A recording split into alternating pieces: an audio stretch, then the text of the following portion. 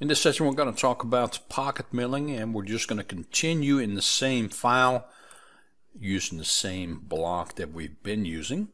So we're going to right click and click on top. I want to make sure we're set to 2D and that my Z depth is set to 0. Now I want to mill a pocket right in the middle of this block, so we need to create a construction line. So I'm going to select a line. I'm going to let it snap to the center or midpoint of the top line and then the midpoint of that bottom line. Notice how it snaps to it, and we're good. Click OK. Now we're going to create a rectangular shape. Rectangular. We're going to let it snap to the center. We're going to make it 2.5 inches long and 1.25 inches wide. And we're going to put a 0.3 corner radius on each corner. And now we're going to just let it snap to the center point. We're just going to hover over it until it snaps and click OK. Done. Every time you create something, make sure you hit save. Alright, so now you can see that that outline of that pocket is on top of that block. So I don't need this construction line anymore. I do want to create a representation of the depth. So we're going to transform, translate.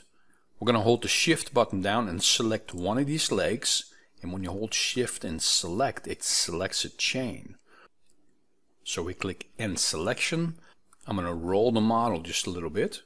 And then we're going to join, and we're going to translate it -0.5, enter. So now at each intersection or tangency point, it has a connecting line with the top and the bottom outline of that pocket. And then all we do is click OK. So now we are ready to create a pocket routine. So we're going to right click next to the red arrow, mill toolpaths, and then select pocket. Then the prompt says select pocket chain 1. We're going to select chain, and because chain is active, all we have to do is select one of the legs, and it should go all the way around. Now the reason it didn't select all the way around is because we are set to 3D. So when it comes to an intersection, it wants to know, do you want me to go straight or do you want me to go down? So if we click on C-plane and we select the next entity, notice how it did not stop at each intersection wondering which way to go. It just continued on around until it created a complete loop. So click OK. We're going to use the tool number 1, and we're going to update the spindle speed. I'm going to rapid retract, feed rate of 20 inches a minute, and a plunge rate of 20 inches a minute. And we'll type pocket in the comment section. Then we get to the cut parameters, and we're going to leave 20 thousandths on the wall and 15 thousandths on the floor. That's all you need to do there. I'm going to create a roughing operation, and you have several different options to pick from as to how the material is going to get removed. Now I personally like parallel spiral and also high speed.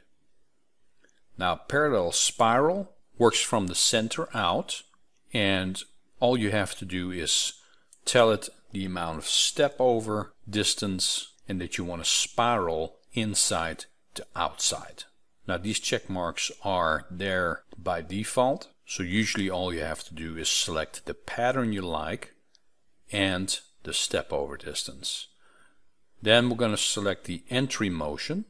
We have 3 options. We can either do off, ramp, where we zigzag back and forth, or do a helix. I prefer ramp because it starts in the middle and there's less chance of the tool burying itself. So minimum length is 1/4 inch, and then the maximum length I'm just going to add 2 inches.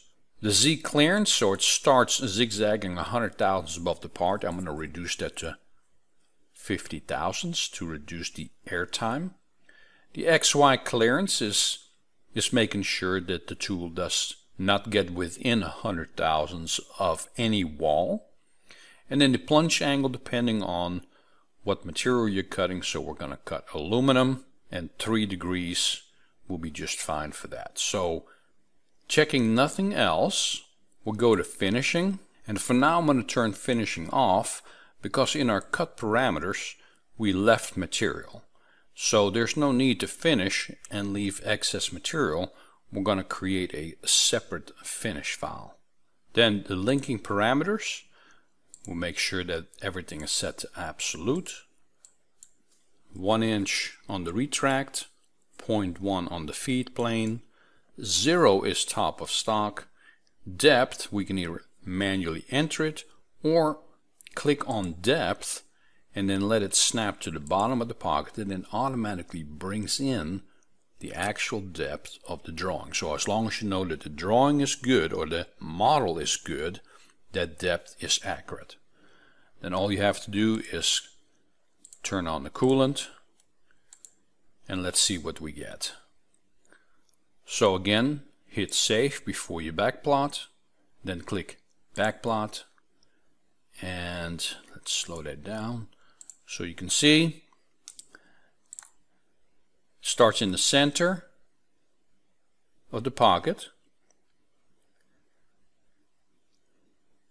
zigzags down or ramps down all the way to a 1/2 inch depth at a 3-degree angle between those 2 points. And then once it's at full depth, leaving 15 thousandths on the floor, it will start working itself outward. So let's speed that up a little bit. And then you can see the depth in the lower left hand corner of your screen. You can see we're taking 100 thousandths per pass, getting closer and closer to the outline of your pocket. And you can see if I turn the shade on, you can see we're leaving 20 thousandths on the wall. And if I go to front, you can see our blue line is 15 thousandths up from the floor. So we'll go back to top, click OK, and we have just roughed our pocket.